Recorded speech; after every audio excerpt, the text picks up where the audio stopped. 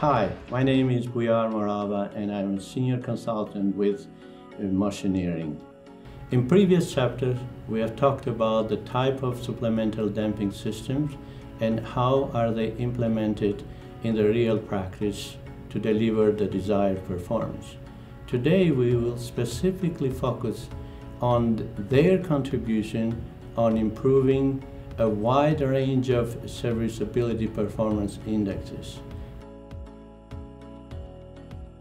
In addition to the motion control, implementation of damping systems in high-rise building and slender buildings provide additional benefits, such as those that have to do with better control of drift, lateral displacement, improvement of performance and functionality of elevators and elevator cables, and furthermore, they do also contribute in the long-term performance of facade and extension of the fatigue life of the building. Buildings under wind action sway quite a bit and for a long time, and with all those sways left and right under wind, the stresses into the structural system of the building accumulate quite a bit. And depending on the longevity of and quality of the materials and the level of stresses, the more you reduce the magnitude of those stresses, the better life fatigue-wise can be delivered for the main lateral system of the building, as well as for the facade members. Implementation of supplemental damping system also have a positive contribution in improving the functionality and performance, vibration performance of cables elevators. That is through the reduction of, again, the displacement of the building under wind action. Once you implement the damping system, then with the action of the damper, the displacement of the building, sway displacement of the building reduced, and therefore the impact on the cable vibration is reduced as well.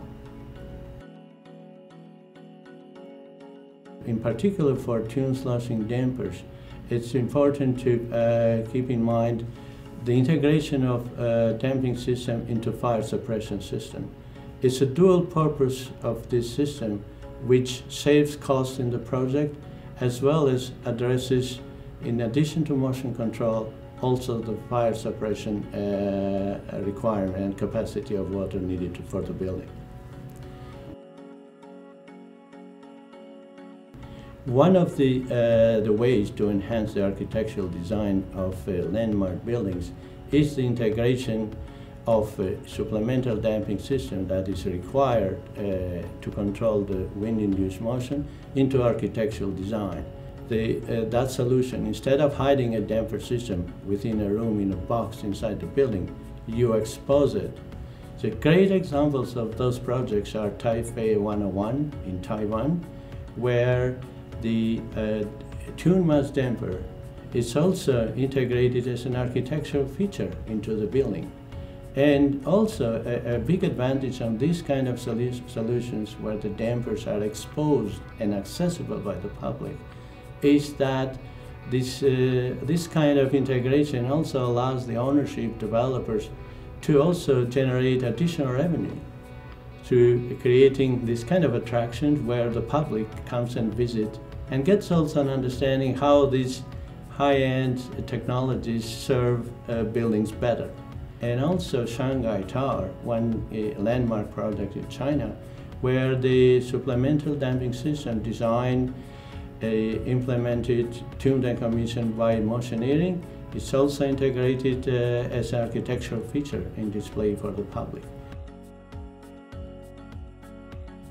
Actually, implementation of a damping system is not limited to new designs of high-rise buildings or skyscrapers.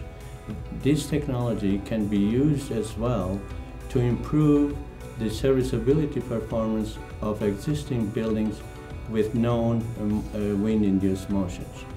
In the other 2 chapters, we'll talk about the other types of structures that use dampers, and these structures are bridges and floors.